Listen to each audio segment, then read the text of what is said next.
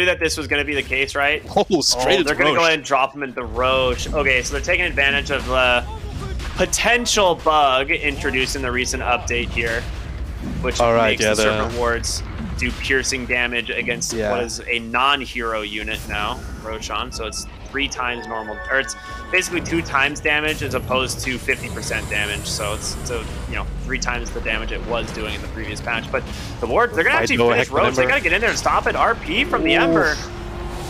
Not bad. He's gonna be able to get out for the moment thanks to that last remnant, but Fly finds a kill there onto the Grimstroke. Oh, that was all the spells used. Toss forward.